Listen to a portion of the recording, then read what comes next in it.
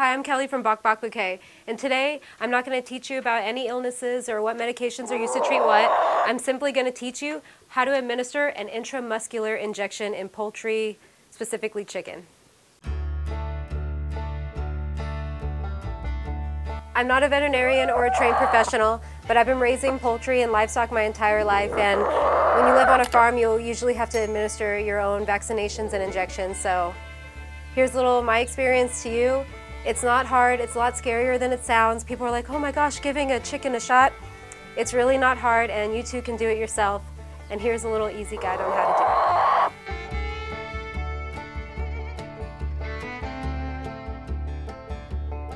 do it.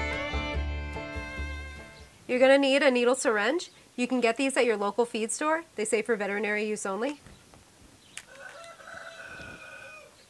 Take off the lid. Always be very careful not to poke yourself with the needle. Go ahead and fill up the amount that you're going to inject with air. Go ahead and get your medication, stick it in, put the air in, and then you're going to go ahead and draw the medication into the syringe. I usually do a little more than there is, and then smack with your finger to release any air bubbles trapped.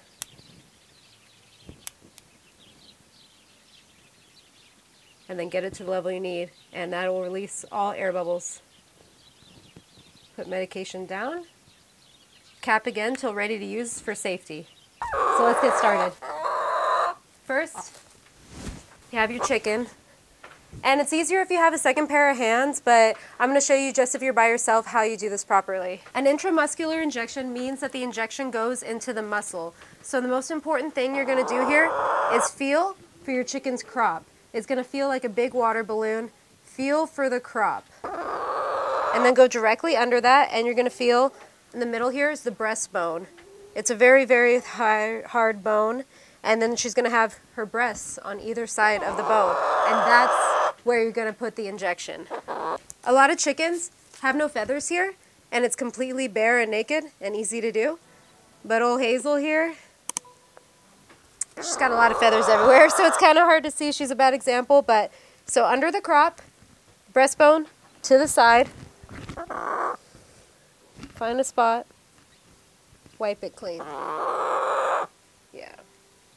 And if the chicken's mellow and easy, you can just go ahead and give her the shot like this, but if they're not, I'm going to show you how you can do it. Grab them here.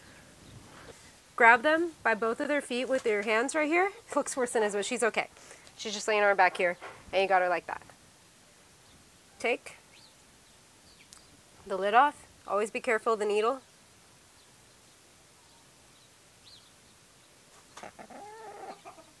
Stick into the breast tissue.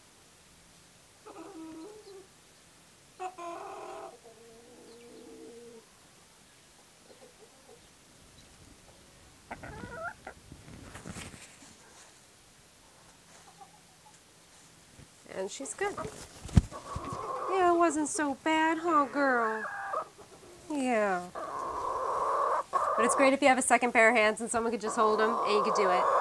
And now I'm going to show you how you can also give an injection if your chicken is too small. See, a lot of chickens are pretty fat, and it's easy to give an intramuscular shot. But some chickens are too skinny or too young, and they don't have enough breast muscle developed that you can actually give them the intramuscular injection.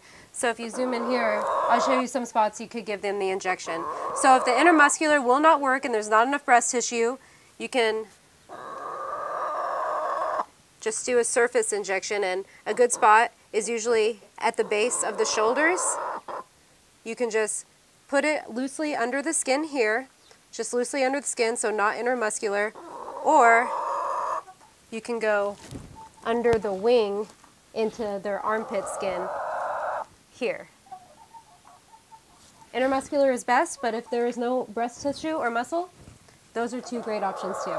So I've gotten this question a lot on how to give a chicken a shot, so there you go. It's easy to do it yourself. So whenever you have a sick chicken or something's wrong or they have an infection, you can handle it yourself without any worry. Thank you for watching. If you have any questions, go ahead and leave them in the comments. I would love to help. I'll see you next time. Bye.